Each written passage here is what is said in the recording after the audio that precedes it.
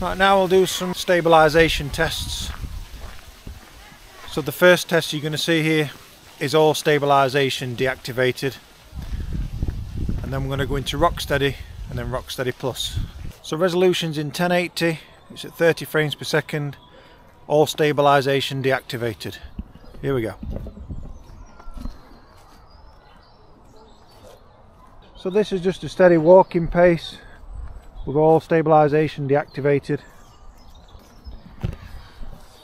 So now I'm going to do the same test, same resolution, same frame rate, just with Rocksteady enabled. Here we go. You should see a bit of a difference here straight away.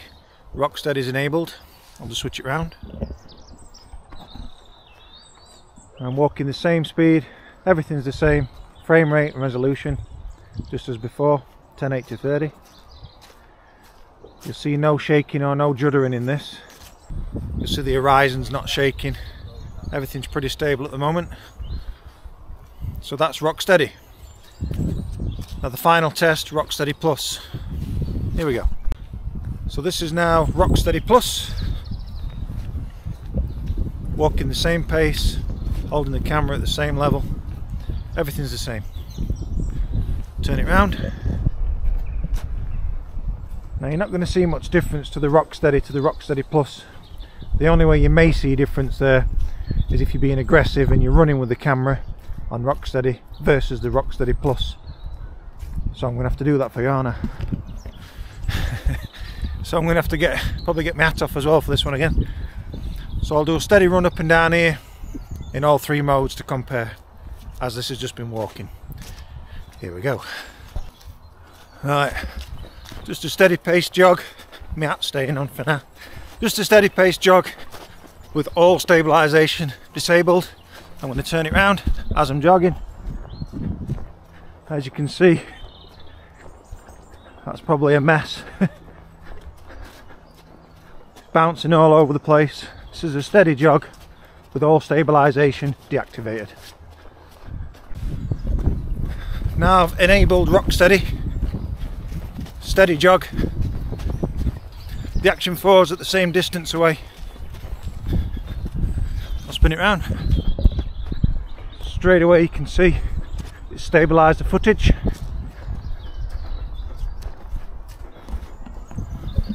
Now I'll put Rocksteady Plus on.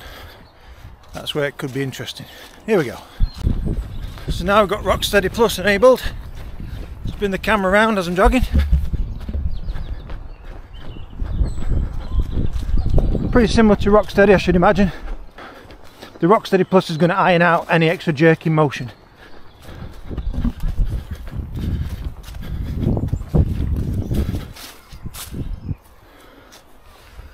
So that's them three modes. Now let's switch into the horizon balancing mode. I'll get my Pocket 3 to film the Action 4 as I'm doing it with my hand, so you'll be able to see the comparison. Here we go. So now I've activated on the Action 4 horizon balancing. I'm filming it with the Pocket 3, as you'll not be able to see what I'm doing. It'll make sense in a minute. Now I'm tilting the gimbal no more than a 45-degree angle.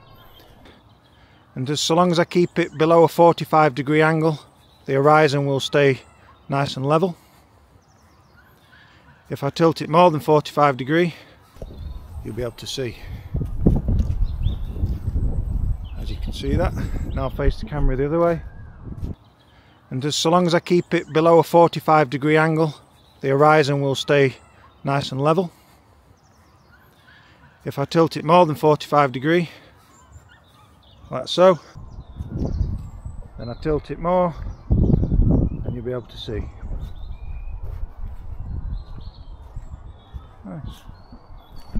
Now this mode's the cleverest mode of all. It's called Horizon Steady. Basically, I can rotate the Action 4 360 degrees and keeps the horizon horizontal, which just blows my mind. Here we go. So I can move this all the way around,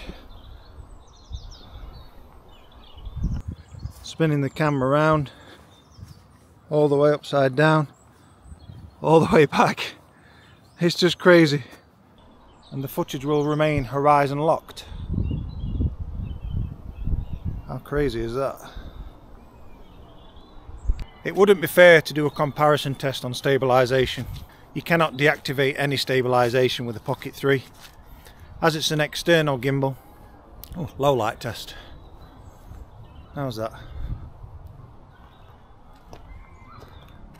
That's pretty good, that, with the improved image sensor size on the Action 4. Anyway, back to this.